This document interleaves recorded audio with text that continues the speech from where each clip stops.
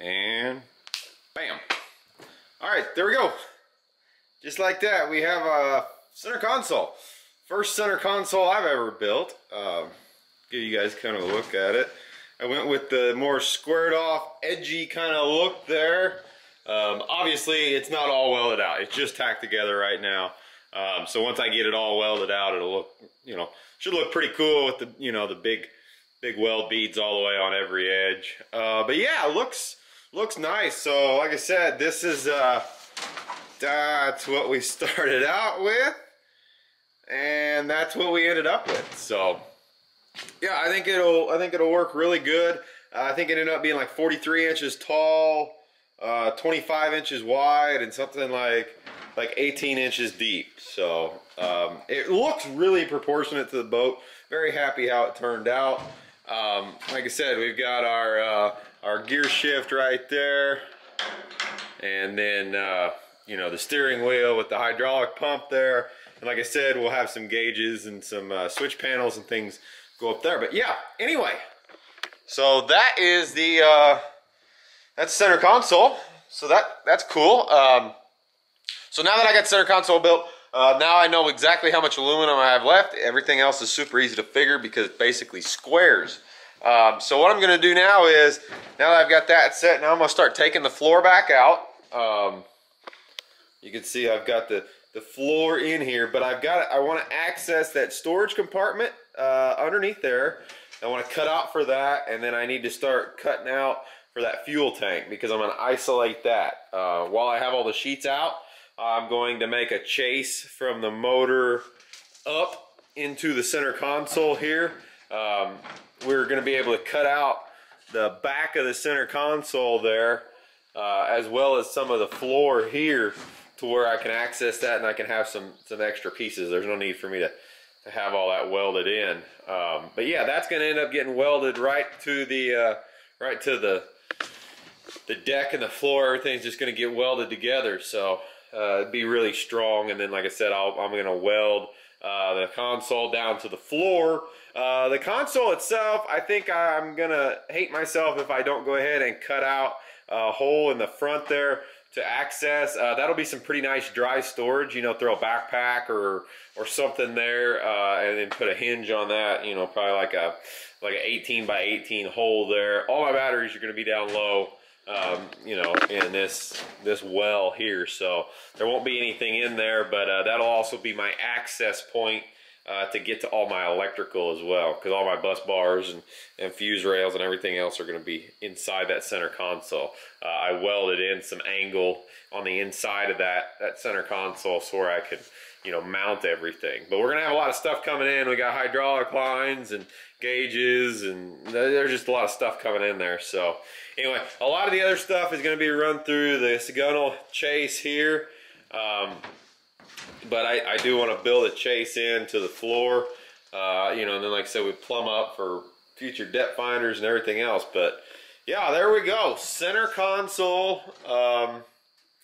First one I ever built. Pretty happy with it. I like how it turns out. Super ergonomic, and that is what I was going for. Wasn't really going for anything else other than ergonomics, and I didn't want water to stand anywhere on it. So it's got the same pitch there as there.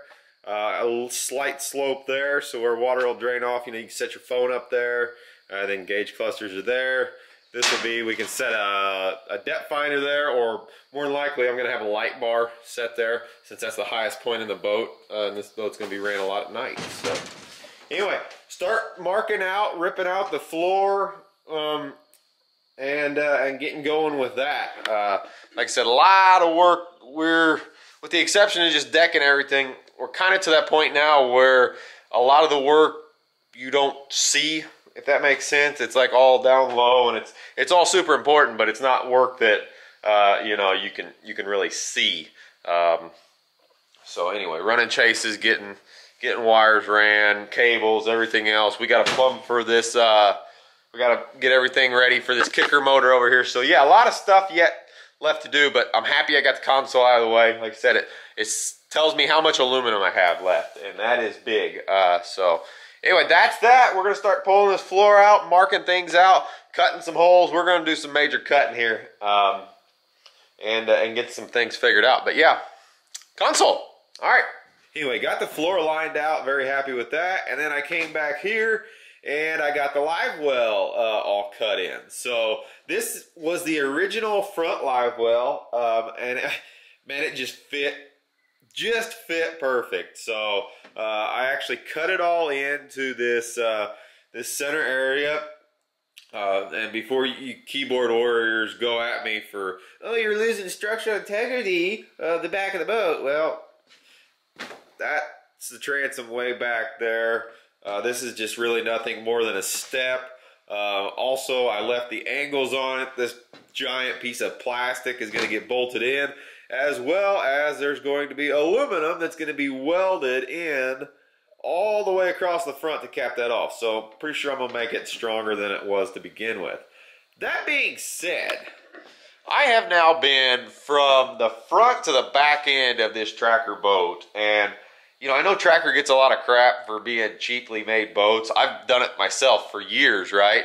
And I've seen it in the last, I'm going to say, 10 years, 8 to 10 years, where I've seen the quality is like, eh. In 1998, they were building these boats right. This boat is built heavy, and it is built right. There is nothing, I mean, there is welds where there needs to be welds. There's bracing where there needs to be bracing. I am very, very impressed with this, you know, for a commercially available boat. You know, this isn't a, you know, a custom boat by any means. I mean, it's going to be after I'm done with it, but yeah, I'm actually very impressed with it. So, okay. So, like I said, we got the live well cut in here. I had to move some stuff around here. I'll show you. So, that's where the old fuel fill was. I think that's dumb. I don't know why manufacturers do not put the fuel fill on the driver's side, so whenever you pull up to the gas pump, you fill your truck and you fill your boat all in one shot without having to reach a cord.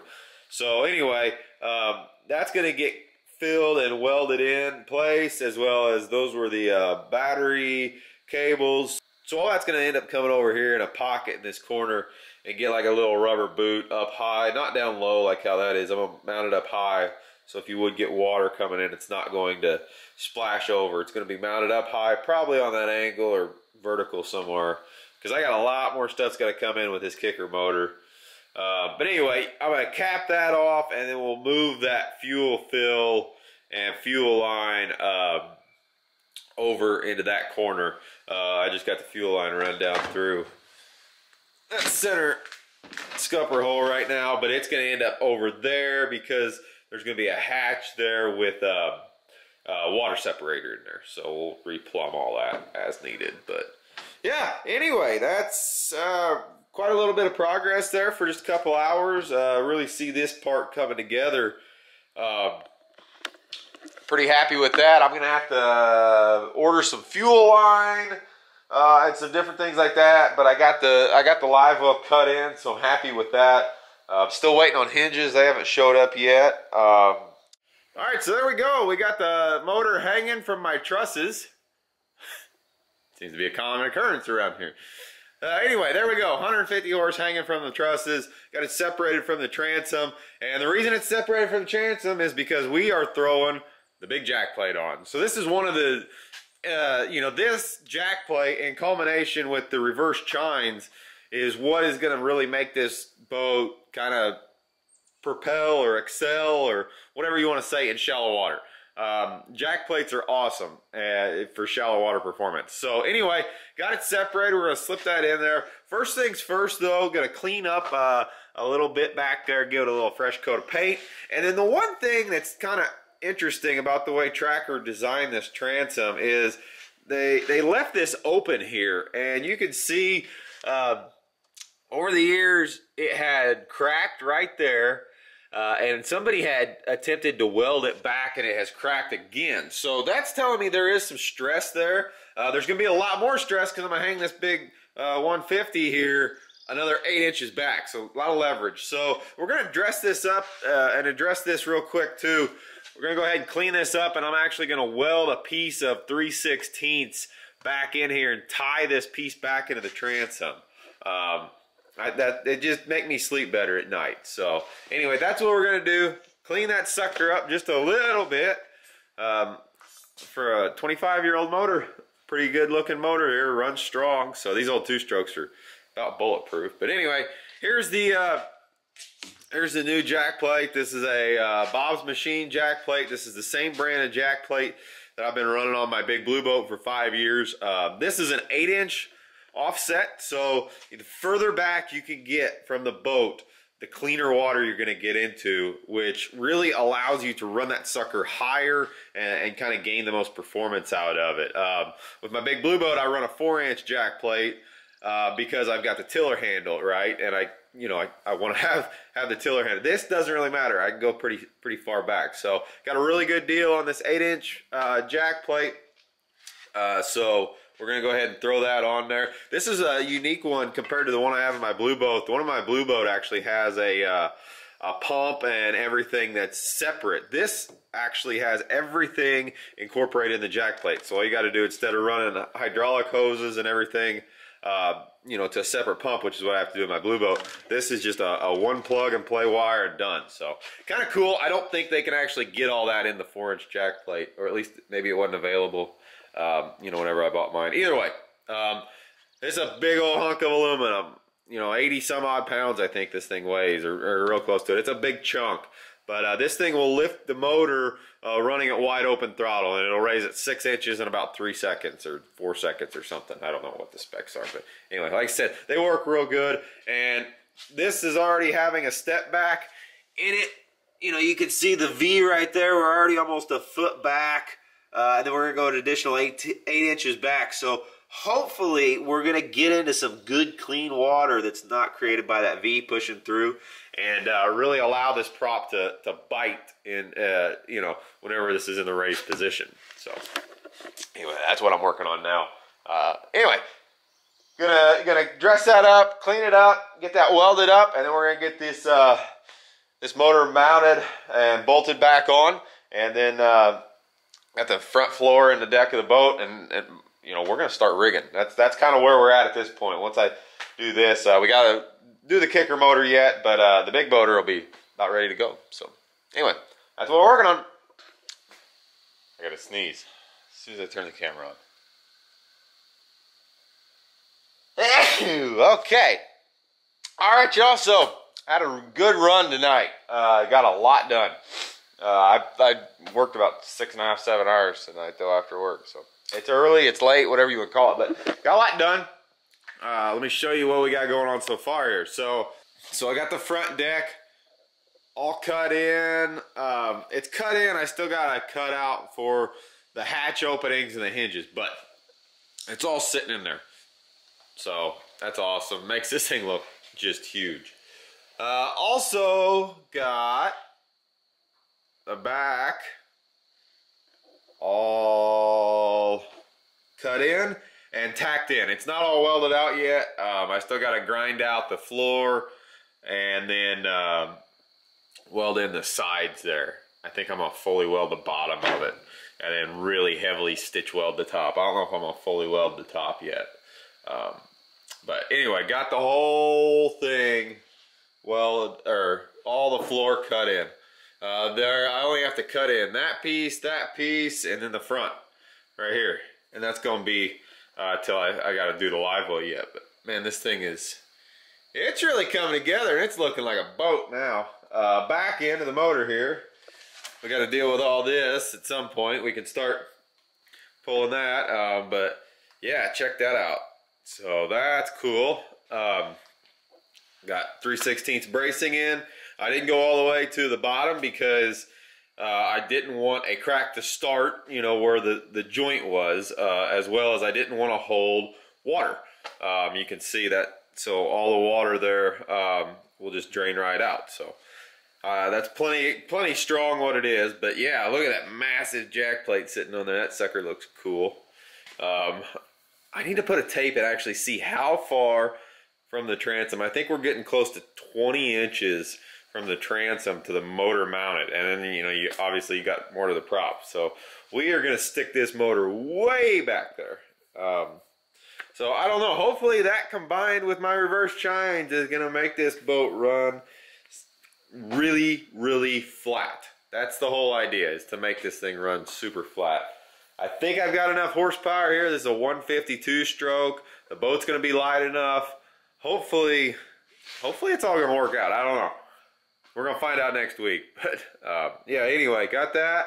Got the hydraulic steering. Tore off the old cable steer. Got the hydraulic steering ram mounted on to the motor, so it's ready for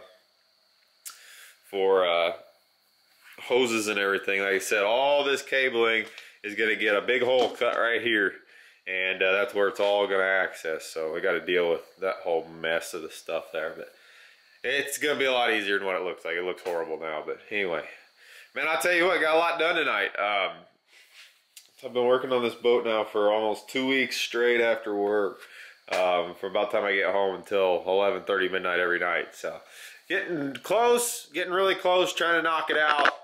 It's getting warm. Super excited. It's really coming together now. And it's gonna be cool.